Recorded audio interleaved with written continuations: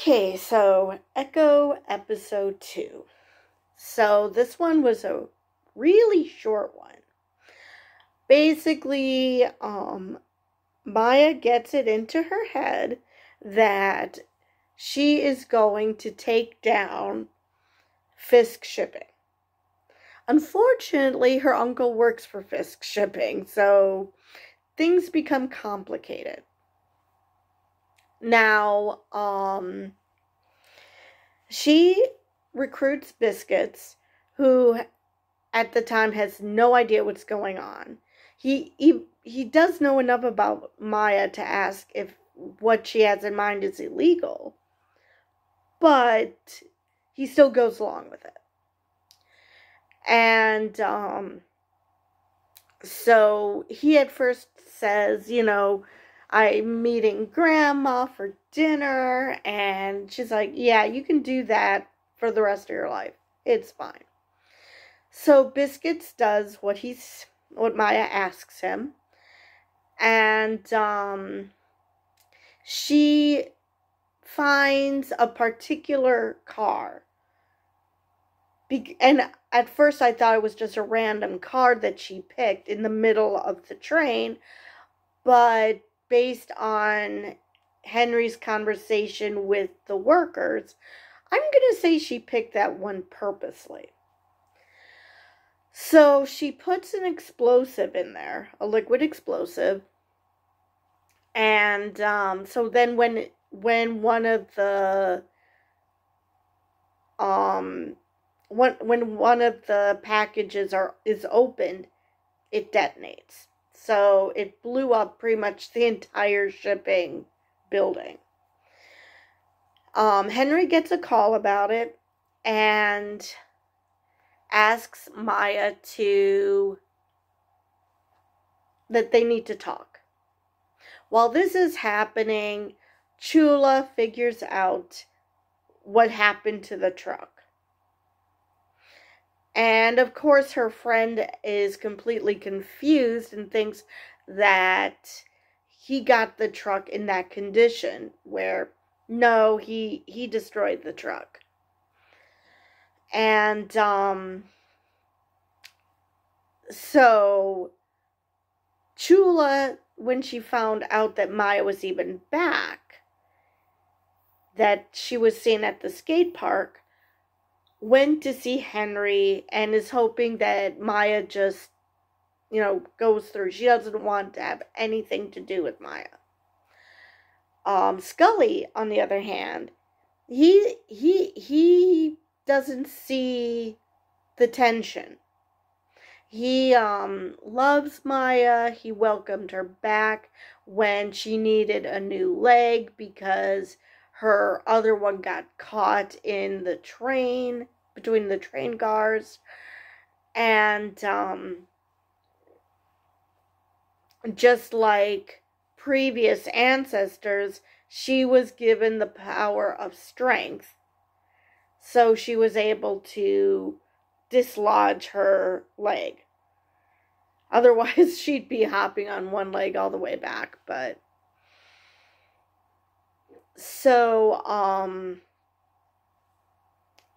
pretty sure Chula now knows what's going on, or at least has a sense. Biscuits is trying to sell his PlayStation because he, needs the money for repairs, because he already knows that Grandma is going to kill him. So he made the mistake while talking to Bonnie about mentioning that Maya is back. Bonnie does try to text Maya. I really worry what's going to happen to her.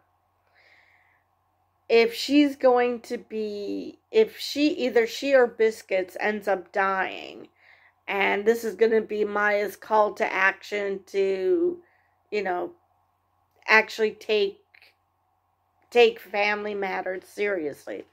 Because she even told Henry, when Henry said, you keep forgetting the people closest to you are the ones who always get hurt. And she's like, who is that?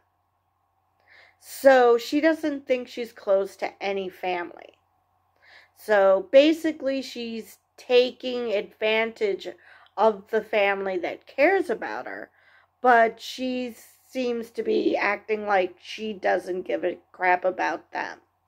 Even though we know she at least cares about Bonnie because she went to see her at the fire station, even though she just looked and not actually interacted with Bonnie.